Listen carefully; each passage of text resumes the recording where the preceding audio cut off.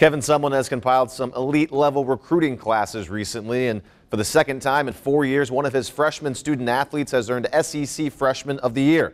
Wide receiver Christian Kirk is the latest Aggie to win the award, which comes 3 years after Johnny Manziel received the honor in 2012. As a wide receiver and return specialist, Kirk put together the most successful freshman season in the history of Texas A&M.